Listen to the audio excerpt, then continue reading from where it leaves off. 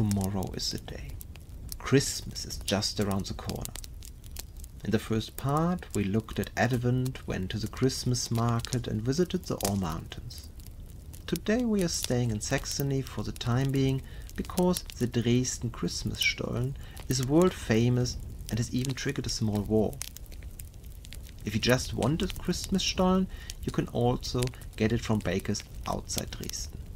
The icing sugar-coated Stollen is said to be a reminiscence to the wrapped baby Jesus in the manger. On the other side of Germany, there are also Aachener Printen, a particularly hard form of gingerbread.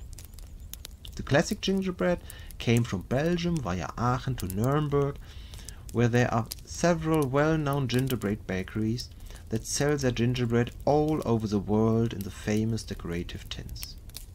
Of course, many families also bake at home, at school or in kindergartens. 84% of Germans have a Christmas tree. The Christmas tree in Germany is almost always real. In 2019, about 12% of Christmas trees were made of plastic. The Nordmann fir is the most popular. Even in the Middle Ages, the spruce was the tree of the poor. The origin of the trees can probably be traced back to the tree of knowledge in the mystery place. The first written evidence of fir trees obtained at Christmas came from Strasbourg. The first evidence of decorated trees came from Alsace. Even the tinsel that was widely used in the past was invented in Germany, in Nuremberg. At the beginning of the 17th century, there was a lot of movement in decorating the Christmas trees here. Some people wonder why in Germany the trees are not put up and decorated until late, sometimes only on Christmas Eve. This is probably a combination of many different reasons. To ensure that the Christmas tree and spruce trees in particular are still fresh, they are brought into the warm parlor as late as possible. Rarely are live trees in pots used, and the modern water-filled Christmas tree stand was only invented in 1980s, again in Germany.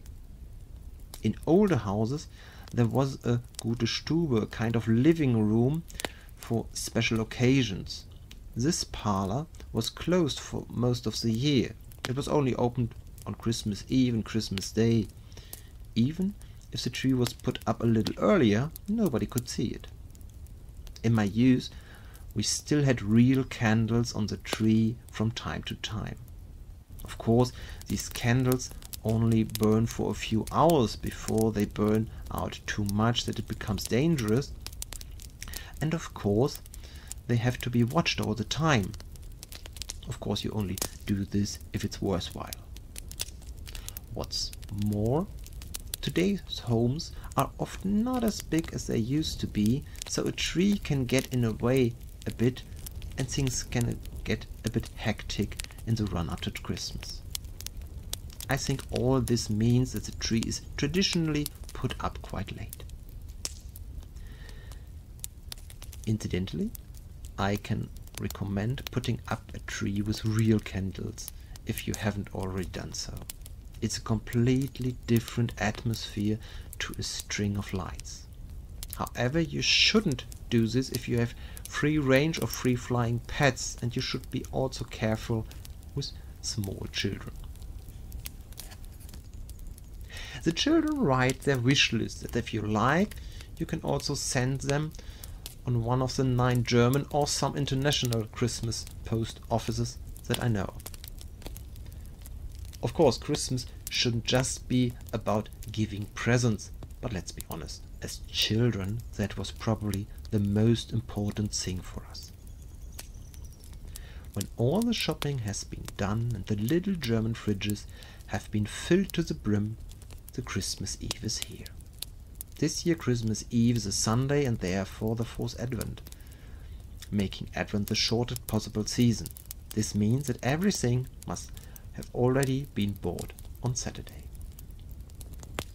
Normally, The food for Christmas is prepared the day before. The potato salad can be left to infuse, as can any soup. As Christmas Eve can otherwise be quite stressful if some parents have to work until midday, there is no need to stress about the food here. As mentioned, the tree may still be decorated. People get dressed up and go to church.